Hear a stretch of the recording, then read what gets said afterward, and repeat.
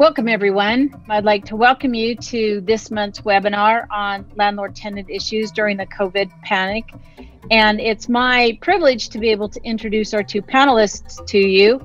Jeffrey Daybell from People's Legal Aid, a nonprofit, which he started to do tenant issues and debt collection issues, and Dave Todd from Cullimore Law. Our speakers are going to present to you both sides of what has happened since the pandemic hit with landlord-tenant. As you know, there was the moratorium on evictions for a period of time, and then that ceased, and it caused a lot of backlog with cases. So our presenters will talk about that. They're going to speak for about 40 minutes, after which we will have time for question and answer. Please use the Q&A function at the bottom of your screen. Don't use the chat function, use the Q&A function, and we will try to get all of your questions answered. Feel free to put questions in while the presentation is going on, and then we will address as many questions as we can at the conclusion of the presentation. So with that introduction, I would like to turn it over to our presenters, Jeffrey and Dave. Please take it away.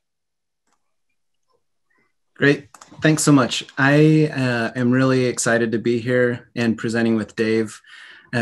We usually are on opposite sides of the table, so it'll be fun to be sort of presenting adversarially also. But we've got a couple of slides to just sort of guide our conversation. And I'll just echo what Lori said.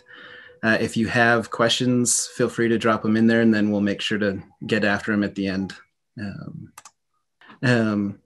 So the landlord-tenant sort of environment has changed pretty significantly over the past 8 or 9 months with the COVID pandemic, and specifically on the types of evictions that are still allowed, some of the restrictions on those.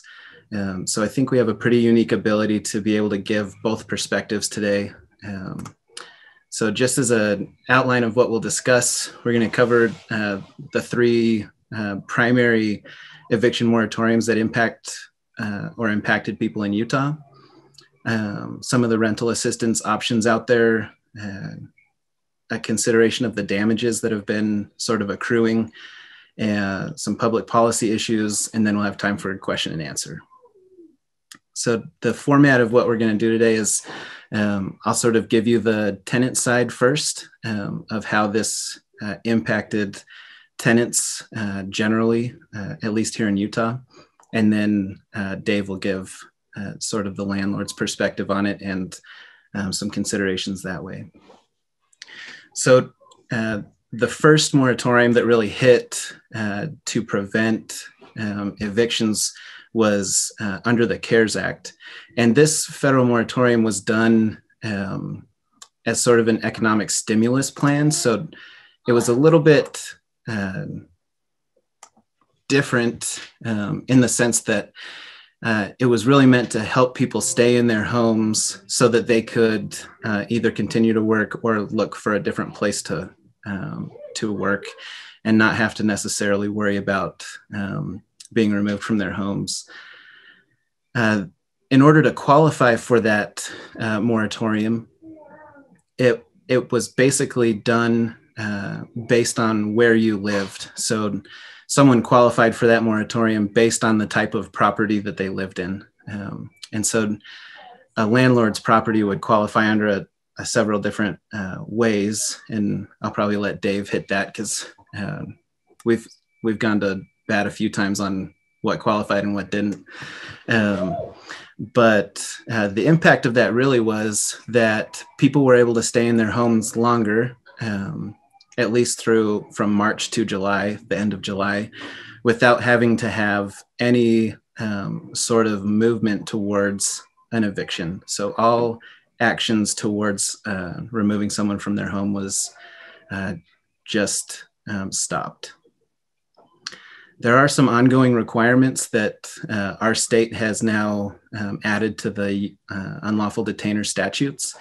And those are specifically to address the concerns of a 30-day notice that was provided after the moratorium. So that 30-day notice has sort of been interpreted a couple of ways, but in the end, the way that our state interpreted it and added it into the law is that it only applies to non-payment of rent cases. So basically, if a tenant would have qualified under the CARES Act, it still applies to them. And then the 30-day notice period, at least as interpreted by our legislature, is given on the back end. So for the order of restitution, so people are given those 30 days to move out.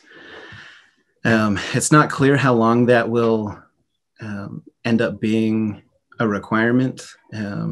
That's one of the only clauses in the CARES Act that didn't come with some sort of termination clause. And there are some interesting questions onto how long and what the impact of that is when considering federal preemption over our state laws, and specifically how that would preempt a non-payment of rent case. The governor's moratorium, so Governor Herbert issued a moratorium that essentially stopped any eviction moving forward if the tenant had been current on their rent as of March 31st, and it went through May 15th. One of the issues with that moratorium specifically is some of the outlying counties, so outside of Salt Lake County, like Summit County, where the impact of the pandemic was felt a little bit earlier than other places just because of its reliance on tourism and the ski industry. As those resorts started to shut down, a lot of people started to lose their employment, and then some of them were not able to qualify for the governor's moratorium because they were hit a little bit earlier than the rest of the state. And then the current moratorium that we have is in contrast to the CARES Act, is based on healthcare concerns. So the idea is to keep people in their homes so that if they're evicted, they're not either bunking up with friends or family members or going to a homeless shelter, and therefore increasing the number of or increasing the possibility that they may contract or transmit COVID. It came out September 4th and is currently set to expire on December 31st. Although there is language in there that would allow it to be continued longer than that, but it hasn't been continued longer than that. So also in contrast to the CARES Act or the federal moratorium, an individual qualifies now based on the tenant status. So they have to provide a declaration that requires that they meet certain criteria. For example, they have to be using all available resources to try to find rental assistance. They have to make best efforts to make partial payments in rent during the temporary halt. They're limited to $99,000 income, or $198,000 if they're a married couple.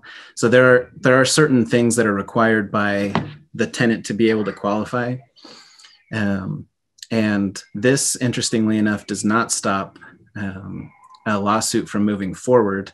It just stops someone from actually being evicted from the property, which, as I'm sure Dave could attest, before we had clearer guidance on this from the CDC, the tenant's position was as soon as they gave a CDC declaration, that had to stop all litigation. That's sort of been changed now, so the litigation can actually move forward. It just can't actually remove someone. And the impact of this, we'll talk about more when we discuss some of the considerations in damages and how that's been accruing. But it's not overly clear that some of the unlawful detainer or the eviction damages that would normally accrue in an eviction case are not also going to continue to accrue now. For example, the treble damages. So essentially when someone overstays their 3-day notice, on the following day, they can begin accruing treble damages. And it's unclear whether or not one, that if landlords will be able to collect on it, but also if they're going to be eligible to seek after it anyway. And so with that, I'll let Dave give us the landlord's perspective on that. Thank you, Jeff. So I'm a landlord attorney, work for law office of Kirk, Cullimore. Me and Jeff work often together, usually against each other, but it's good to be here with him and to talk about these issues that we deal with every day. And for the last, 7-8 months or so, it's been kind of a wild ride for everybody, and particularly with landlord-tenant law, changes that are happening all the time, federal laws, state laws, president's orders, governor's orders, all that stuff. So it definitely is, I don't want to say exciting time because it's not real exciting. It's a changing time, but just to give a little idea on the landlord's perspective with some of these things, and we'll get into more of it, like Jeff said, as we go along.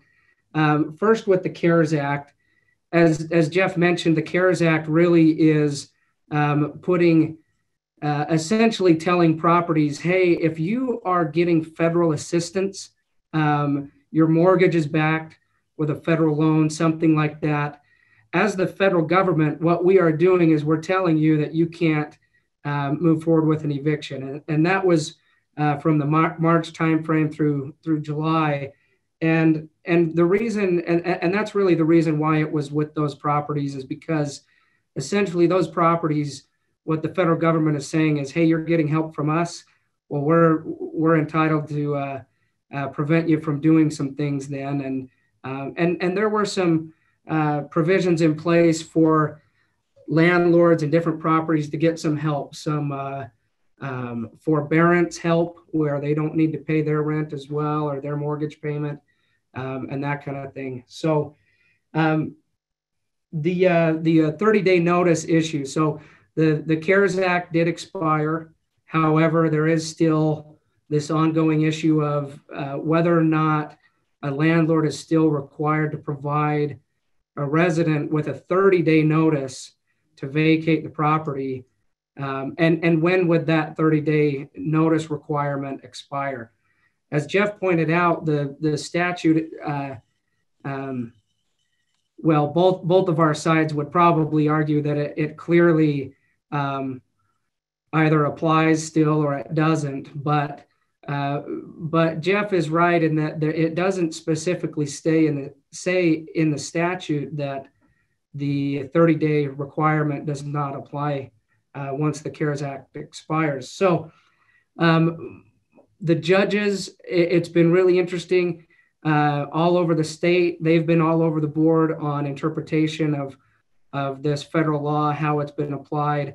It seems to be that there is a little more consistency now as judges get familiar with it, but it is kind of an ongoing issue that is not just an issue with Utah, but nationally, and landlords trying to navigate whether or not they still need to give this 30-day notice.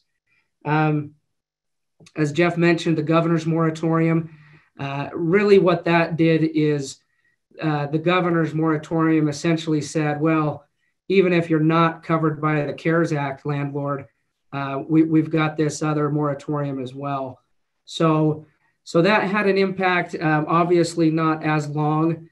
At the time, it seemed like it was long, and I know a lot of landlords would tell me that it was way too long. But looking back now, it seems as though it was just a little blip in the whole time frame with all of this.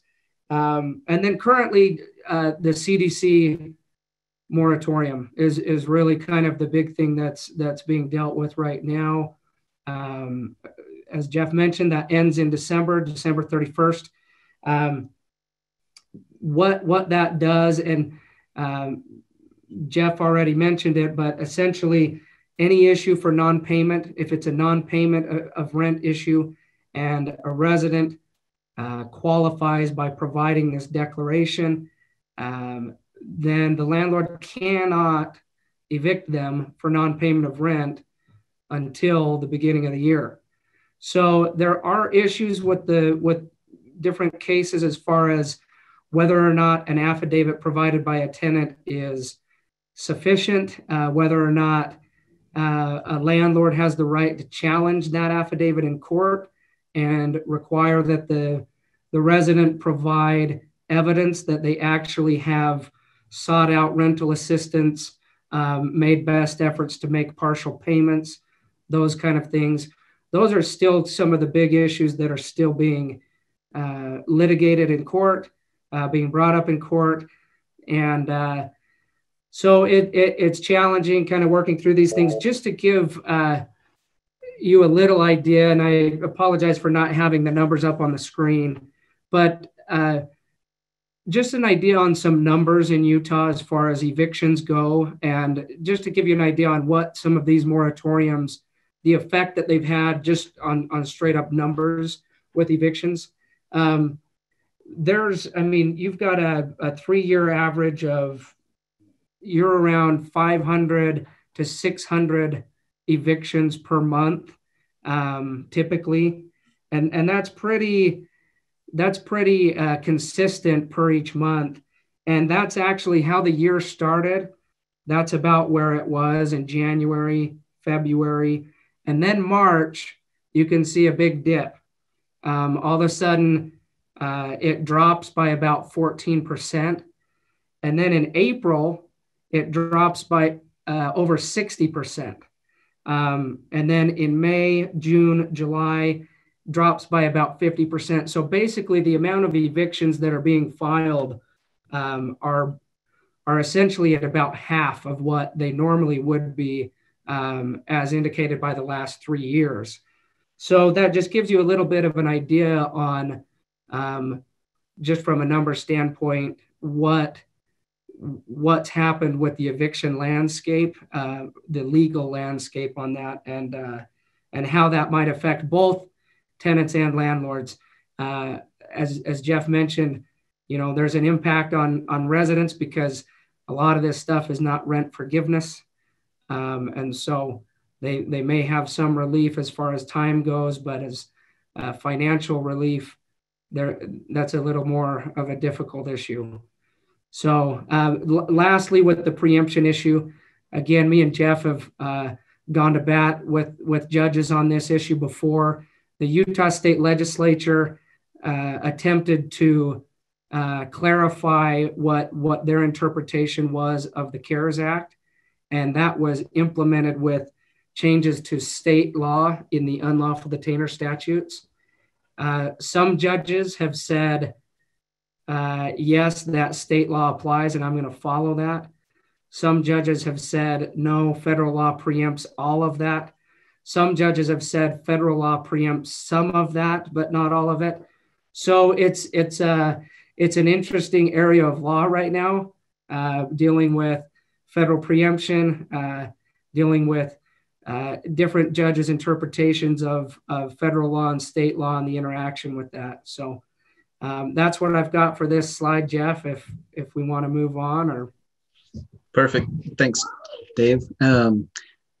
It has been fun to see the differences in how the judges will rule. And I like that Dave put it in those 3 categories. I probably would have put them in like we won, Dave won, or we tied somewhere in the middle. So it's been interesting to watch how the different courts have interpreted that for sure.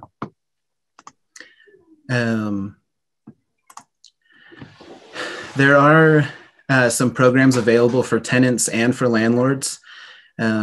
A part of the CARES Act provided quite a few dollars that made it available for the state to decide how they were going to distribute those funds. So anywhere in Utah, a tenant can call 211 and they will get them in contact with the agency that's been designated for that county or for their area. Salt Lake County by far received the most funds, and that's being distributed through Utah Community Action.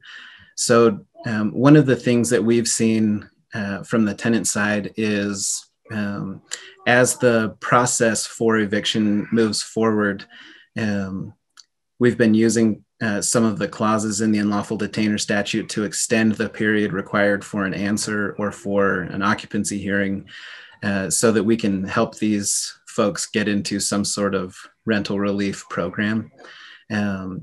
And I think rightly so, the landlords are also interested in getting paid.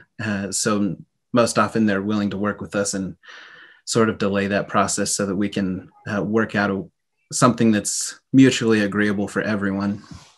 There are also a handful of private organizations that have been providing rental relief. So like Jewish Family Services has done a lot. Park City Community Foundation has done a lot. Catholic Communities, all of these people have provided some sort of incremental rental relief as it's gone on, which has been great because it has sort of brought into view some of the gaps that some of the federal programs can't provide support for, specifically like mixed documented families or undocumented families. A lot of these private foundations or community programs have really stepped in to try to keep people housed, especially as we wait for, I live in Wasatch County, so as some of these rural counties that rely heavily on tourism are starting to get ramped back up, it's been helpful to have these private entities provide some rental relief. And I'll let Dave talk about the landlord assistance stuff.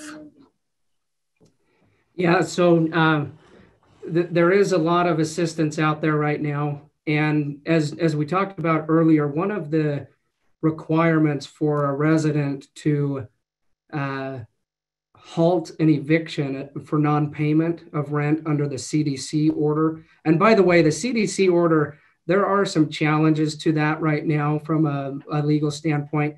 If anyone's interested in kind of the more legal nerd stuff with that, there's some challenges as to whether or not President Trump could do what he did. But we won't get into too much of that. But one of the requirements under the CDC moratorium on evictions, a resident is required to include in their affidavit that they've used their best efforts to obtain rental assistance, whether that's through government, church, something like that. As Jeff mentioned, there's help out there, a lot of different organizations. A lot of what we work with is community action. When we're working with tenants and landlords trying to get these issues resolved. I do agree with Jeff, landlords do want to get paid, ultimately for the majority of these individuals or businesses, it is part of their livelihood. And so money talks, that's just the way it is. Just a little bit about the LHAP program. That's something that was really implemented, I believe, beginning of September. There was several millions of dollars set aside in the state of Utah. And basically what that is doing is that's allowing landlords to apply for these funds essentially on behalf of their resident. So what they do is they go to the resident and they say, hey, if you're having problems with paying rent because of, loss of income, whatever it is, you've been negatively affected by COVID, and you can apply for these funds, and we can help you do that. And they have the tenant fill out a little bit of information, and then the landlord is the one that actually submits that to the state, and the state then will send funds to the landlord. And those funds, the nice thing about that is that those funds, they go directly to paying off whatever that debt is of the tenant. So it's kind of a win-win for everybody. It has been a little fun on our end here at our office, switching gears a little bit in that we are helping our landlords help the tenants utilize these funds. And so instead of where normally we're the bad guy calling saying, hey, you need to pay something or you need to leave, it's basically, letting them know that there's some free money out there, some free assistance, and we want to help you get that, because ultimately that helps the landlord. So yeah, there are a lot of options out there. I think Jeff would probably concur that one of the biggest hurdles is just getting that information out to residents so that they know how to effectively use that. I think there's a question on the Q&A we'll get to later that will kind of address some of that in more detail, but that's all I've got with rental assistance. Great, thanks, Dave. So just to talk about the damages, there's some interesting arguments right now, and I think I saw in one of the questions that was proposed that ideally we can answer in this, and if not, we can address specifically later. But whether a tenant is eligible to have these damages sought after, I think is going to be an interesting question that will arise once the amounts are settled upon. But the idea of them actually being recoverable, at least in our experience representing tenants, the courts put out this year that the average amount sought in an eviction case was around $400, and the final judgment ended up being somewhere between the $3,000 and $7,000 range. I think that average is likely to change just with so much accrual of rent. And I've put a word problem in here that you can read and we can kind of go over, but to talk about the types of damages that were eligible under the different moratoriums, I think the government has been really careful to not include any type of rent forgiveness so that there is a little bit more buy-in from the landlord's perspective.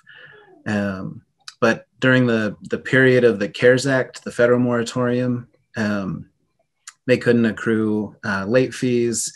And basically the only amounts that were able to be accrued were the non-payment of rent. So just your rent amounts would continue to accrue. The governor's moratorium, I think, was short enough that it wasn't as impactful at stating what types of fees were eligible. But the moratorium did state that they were suspending the whole of the Unlawful Detainer Act as it pertained to non-payment of rent cases. So those also provided us with some interesting opportunities for litigation on what that meant and what fees were eligible during that period. And the CDC temporary halt, actually our firm is currently in litigation about whether treble damages are eligible to continue to accrue.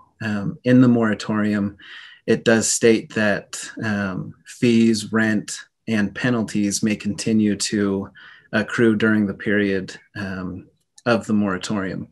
So the issue that we're litigating right now is whether or not the term penalties would include the statutory penalties of treble damages or not. I think it's likely that our arguments will have some public policy on their side, just because if, for example, if someone was eligible for the CDC temporary halt the beginning of September and provided that declaration and were at that time already unlawfully detaining the premises, so they'd already overstayed a notice. If treble damages were allowed to continue to accrue through the end of the year, over those 4 months, a tenant would be eligible for an entire year's worth of rent at the termination of that moratorium. And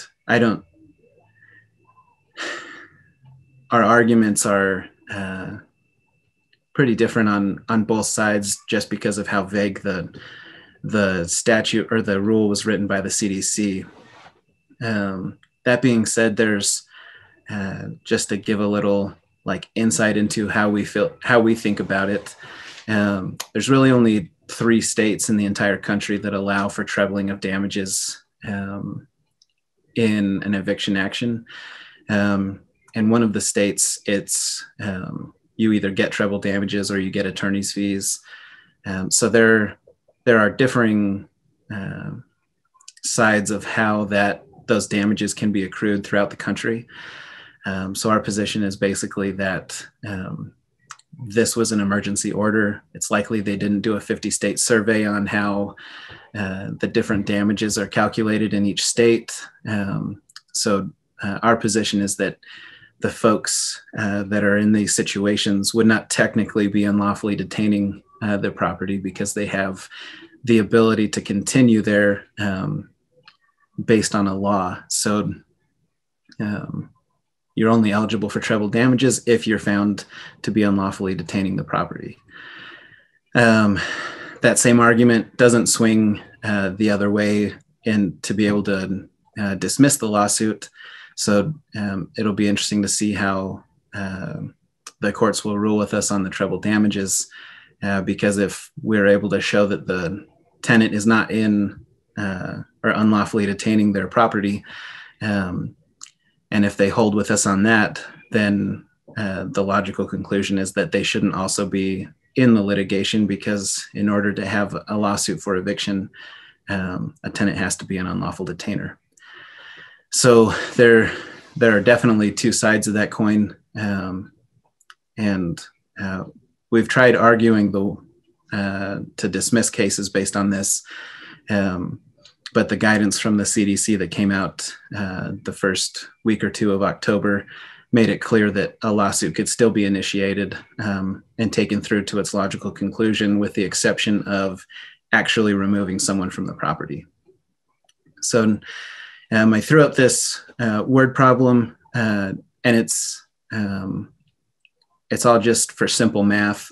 But if someone was eligible for the CARES Act and didn't have to pay rent, and then if it was one of those clients that Dave and I litigated over whether or not the 30-day notice requirement was required or not before that Utah state law came into play, they weren't removed from their property in August, and then they would be eligible for the CDC declaration, assuming that they met the requirements for that.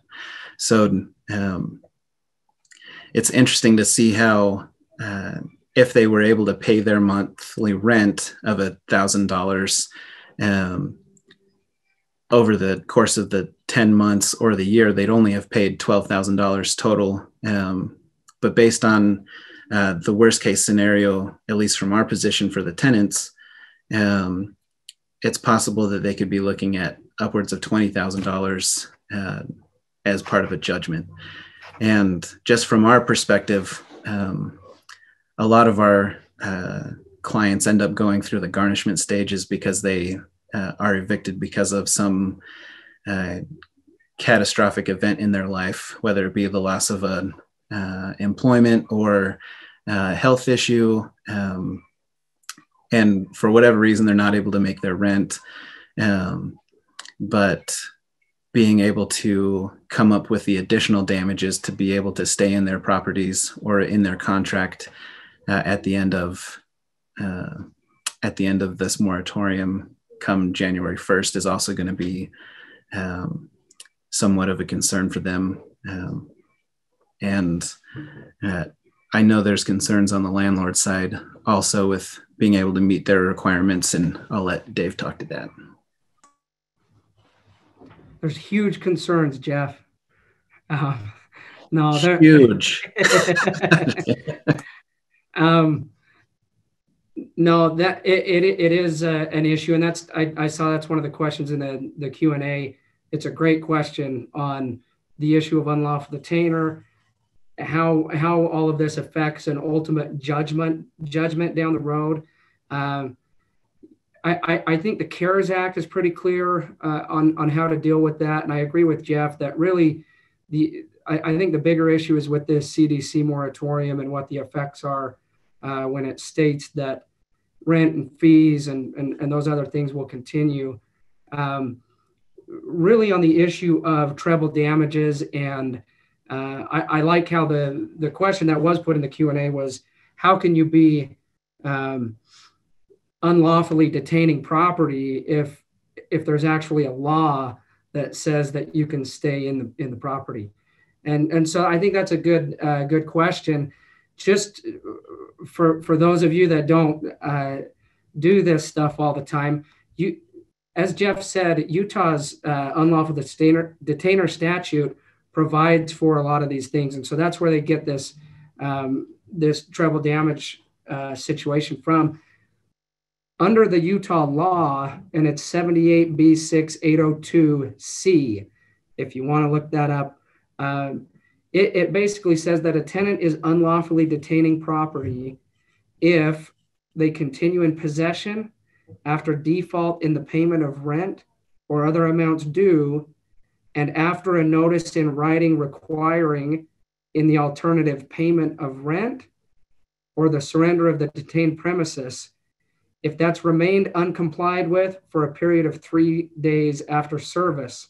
So under Utah law, it really gives the definition of what unlawful detainer is, and it doesn't have to do with whether or not a judge says, hey, I'm going to give you more time in the property. What it has to do with is whether or not you complied with this notice. And so there, and obviously that's the landlord's point of view on that. But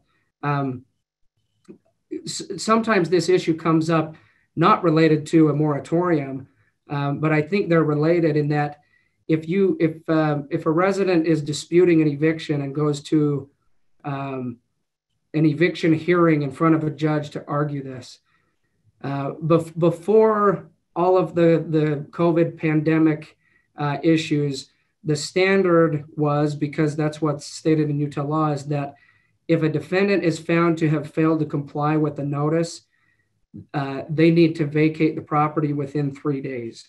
Sometimes due to extenuating circumstances, the judge will say, okay, I'm going to give you 7 days.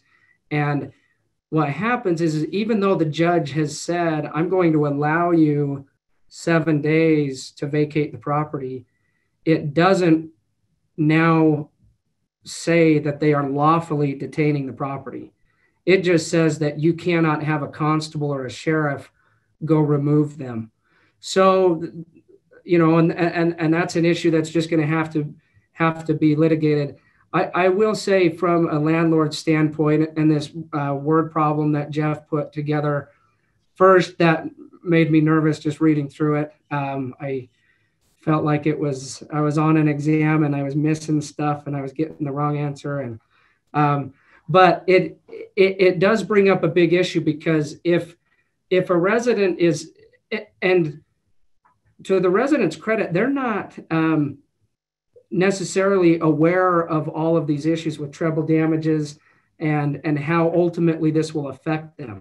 When they see a CDC halt on evictions, they don't really know the consequences of, okay, I'm gonna take advantage of that. And so again, it's an information issue that is difficult to get that information to a resident. But I can tell you right now that most landlords do not want a judgment against someone for $27,000, knowing that person was struggling to pay their $1,000 rent.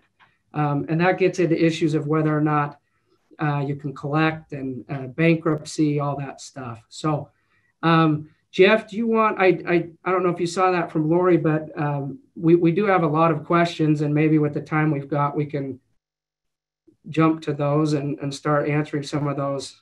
But let's just start with the questions and get those answered.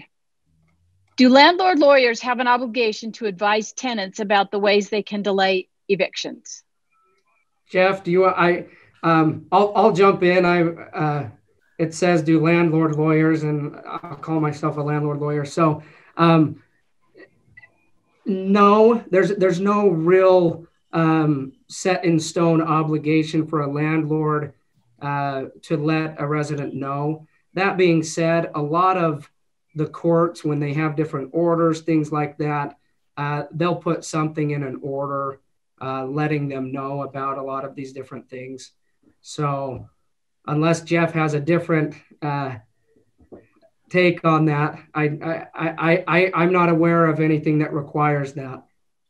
No, and I agree with that. Although we have sort of petitioned some local governments to see if they would make that a requirement, or to make it a requirement that the CDC declaration form also be filed or given to a tenant when they are going through an eviction process. But I think, at least based on what we've seen with a lot of our clients, is that a lot of landlords are doing that. And I think it's probably out of the advice from attorneys like Dave and the Utah Apartment Association. Just giving them access to it is really the biggest thing that we've seen. And sorry, just one more thing on that, Lori. The courts are requiring a landlord to provide an affidavit before they can get an eviction order. That affidavit does require the landlord to say that they are or they are not covered by CARES, and that they have or have not received a CDC declaration. So, and those are things that need to be filed with the court that ultimately then would be provided to the resident. Okay, I think you answered the unlawful detainer question, but let's jump down to this one. What efforts have courts determined are sufficient to qualify as best efforts? That's also an interesting question. It depends on the judge, at least in our experience. Usually what we try to argue is that the CDC declaration is an ongoing affidavit. So if they provide it now, it doesn't necessarily mean that in the past, if they haven't done best efforts, that they wouldn't do best efforts starting now. Like maybe they weren't aware of the declaration, and so now they've started to do best efforts. But it really does depend on the judge, at least in our experience. Yeah, and I agree with that. I think it does depend on the judge. Just from a landlord's point of view and a landlord attorney's point of view, if a CDC declaration has been provided, essentially how that's kind of first seen in our office and talked to with our clients is it's almost like a bankruptcy notice. Put everything on hold and let's see what's going on. The only time that I've seen that landlords really get into challenging a CDC declaration from a resident is when the landlord claims to have tried to get a hold of the resident to get them involved with one of these organizations like Community Action, something like that. Or if our office has tried to contact the resident to get some help through this LHAP program. And we're just not getting anywhere with that. There's no communication, anything like that.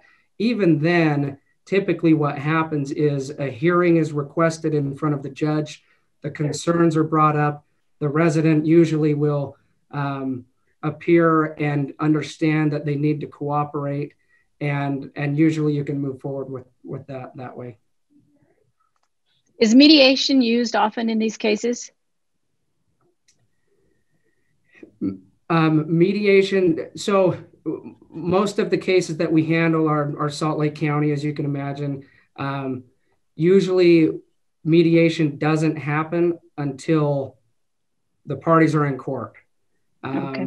Sometimes it happens before then because there are some connections between individuals with Community Action, or, for example, I know that Jeff represents a lot of individuals, and so we reach out to each other and try to get things resolved beforehand that way. But as far as required mediation, formal mediation, that doesn't really happen. Okay. Do the principles you are discussing apply in commercial landlord-tenant situations or just residential? So the moratoriums have been specifically geared towards residential evictions. And that's as much as I know about the commercial side. We don't represent any commercial tenants. And just on the commercial side, I agree. It doesn't apply. We're actually, we were in court yesterday on that very issue with a commercial tenant arguing that some of these things applied to them, and at least the court in that instance said that that none of that did apply to a commercial tenant. They are supposed to have some other options with different government programs to help them get some funds to pay their rent. So, okay.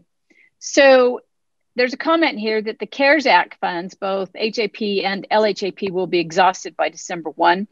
Utah Community Action, the largest agency, is no longer taking new applications, and LHAP was 8 million. In the past few weeks, corporate landlords have drawn $1 million per week. What happens when the money runs out? Jeff, do you want me to comment on that? There are no answers, right? Well, at least from our perspective, go ahead. No, go ahead, Jeff. So from our perspective, we try to tap into all sorts of resources that are the CARES Act is a part of. So if we can get funding through Jewish Family Services, some of the community foundations, actually almost all of them are offering some sort of rental relief at this point. I know Catholic Communities is doing a lot. So if the CARES Act money does dry up, and I'm surprised to hear that they're not taking new applications. We have clients still in the process for that, but I guess it wouldn't surprise me based on how many people are still needing it. But if it dries up, hopefully a new program comes up. Okay. If a landlord gets rent money from the Utah Landlord Slush Fund, can they still evict tenants for non-payment of treble damages, attorney's fees, or other charges? I think that's a question for you, Dave. So the Landlord Slush Fund, I'm not sure exactly what fund that's talking about. If it's the Landlord Housing Assistance Program, there are some restrictions on how much you can still charge a resident. I'll tell you right now that almost all of those, if they're getting funds from what we call the LHAP program, they're not able to pursue treble damages, things like that. Essentially, it's trying to get them back on track. Something that's been called a slush fund before is there's a separate fund for landlords to access once a resident has vacated the property and obtained a judgment against a resident. They can pursue some funds there. That's a separate fund, but I'll tell you right now, this Landlord Housing Assistance Program, it was put in place really quickly, trying to get funds out as quick as possible. And I'm sure there's going to be a lot of discussion to be had about what happens with some of these after everything expires. So, okay. Do you have any estimates on the number of tenants who are not current on rent in the property due to the moratorium? So one indicator that we have, we created a website for people to fill out the CDC declaration form and have it emailed to their landlord or their landlord's attorney. Since we created that the beginning of September, it's been, and I just pulled up the numbers, it's been viewed 5,000 times, and just under 600 people have submitted one. So that doesn't mean that we're the only place that has those.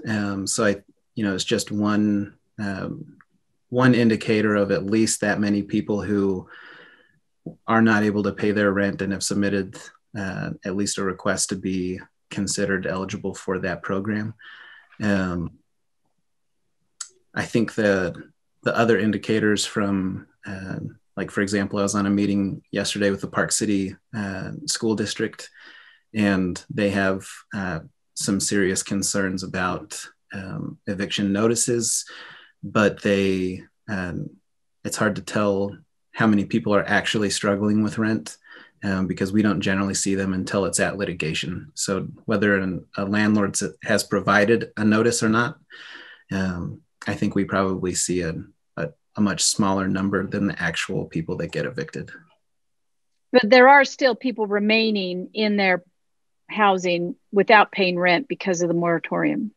Right. Absolutely. Okay. And the numbers that we saw a couple of months back, especially during the CARES Act moratorium, it was actually quite surprising how many residents were still showing to be current on their rent and still moving forward with their lease agreements. There was a little bit of a drop as far as rent received, but it was surprisingly not a huge drop. And maybe this goes to the next question. I'll wait for that. But okay. So you mentioned that evictions were down by 50% now, and doesn't that mean there will be a flood of evictions in January when there are no more special rules or funds to help? I mean, what happens then? We were expecting a huge flood of litigation when it ended in July. And did that happen? And will it happen in January? So, no, and that's a great question and a great concern that's out there. I know that's a concern out there. Just to give you the numbers for Utah on evictions. So evictions in August of this year, there were 671 evictions, and the 3-year average prior to that was 638.3. So that gives you a little idea. I think there was some increase, but it wasn't the flood that was expected by some people in the state and in the country. And from our end, we anticipate that something similar, if there's no additional moratoriums, it may look somewhat similar. These are things that are not just going to all of a sudden 2,000 evictions in January. It'll be something that's drawn out because a lot of these issues get worked out through the months. But that's what we've seen with the numbers. Okay. Are landlords taking the legal position that tenants are liable for attorney's fees that the landlords incur in litigating the effect of the moratoria, executive orders, and statutes? That's probably a question for me? Yes. Yeah. I mean, I would love to bill your clients for litigating over that. Yeah. Are the tenants liable for the landlord's attorney's fees, do you think? Well, I'm going to say that's a little bit of a loaded question, but yes, if a resident is deemed to be considered to be an unlawful detainer of the property, even if they are allowed to stay until the end of the year, Utah law requires that a judgment be entered with attorney fees for the landlord, that the resident has to pay those. Okay. But those that are there due to the effects of the moratoria or the executive orders, is it the same?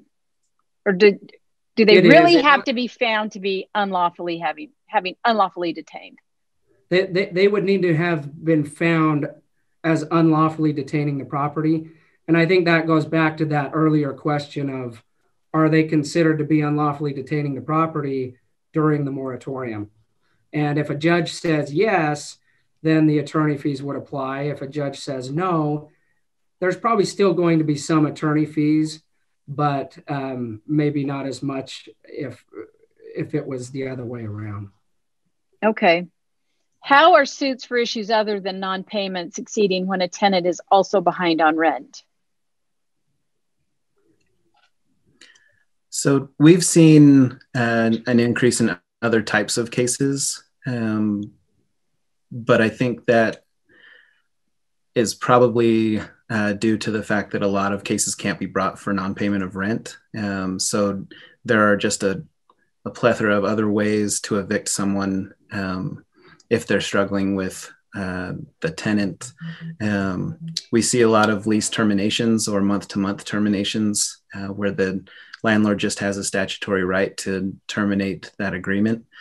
But to sort of piggyback off of what Dave just said a minute ago about the attorney's fees, at least in our experience, we seem to be able to work out similar agreements to what we would have gotten prior to COVID, even if there was some extended litigation. And I think that's mostly the landlord and, attorneys like Dave just realizing that if they're going to get anything from our clients, it's probably not going to be an increase in what they would have normally gotten anyway.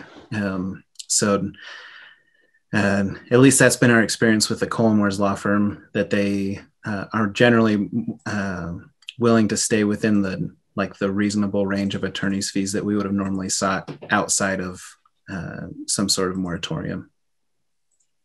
Okay. So based upon the numbers, August eviction filings in 2020 were higher than 2019. Does that sound right to you guys?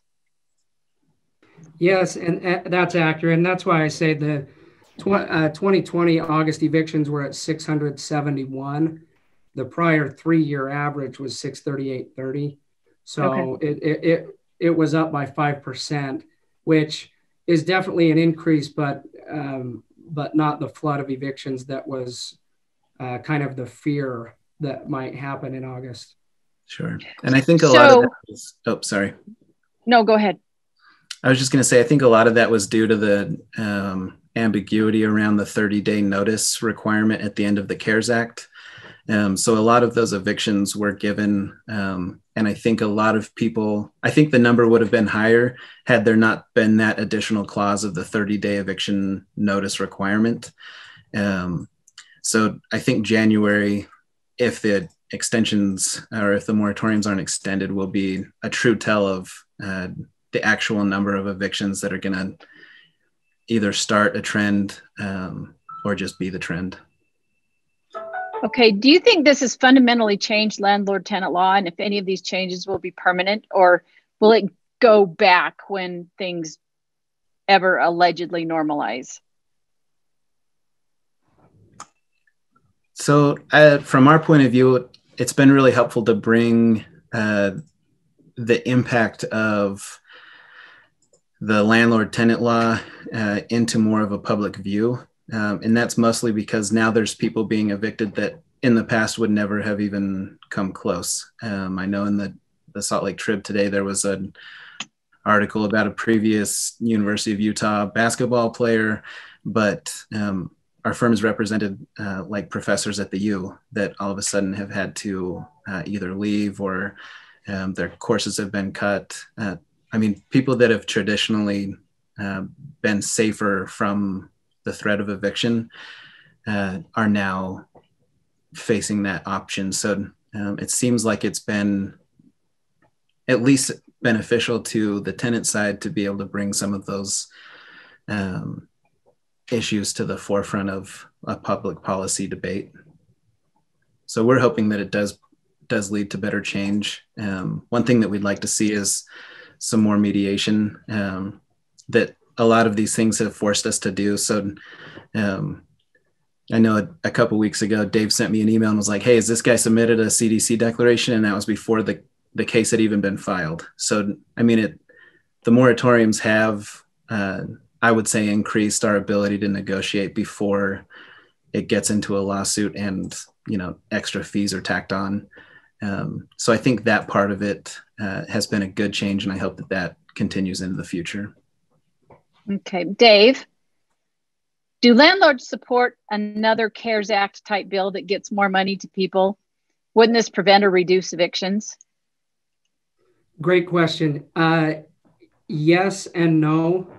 So my understanding and being involved with the Utah Apartment Association as well, landlords definitely do want assistance. They do want help. What they don't want is more moratoriums. The reason, and one of the reasons with the issue with the moratoriums is that it really ultimately, if you keep playing this out, puts a huge strain on the already strained housing market, where you have people that are already having a difficult time trying to find places to live. And when you bottle this up, where you're not allowing landlords to get people out and transition other people in, and putting more restriction on that end of it, it creates a big problem. And I don't think it's a problem that is just for landlords. I think it's a problem for renters as well. And so they do want some help for sure. And they do want that. It's just a question of how that, what that looks like, and whether or not that is continuing to prevent them from letting people know they've got to vacate if they don't pay. Okay. Well, you guys, thank you so much. This is a packed topic, and I really appreciate you coming and participating today and getting this information out. For those of you that were here to listen, we will be sending out the slide deck as well as the CLE certificate. And eventually this will show up on the law school's YouTube page, so that you can watch it and review it with the slides that were prepared. So thank you very much to everyone, and thank you to our speakers. Have a good day and a good weekend. Thank you.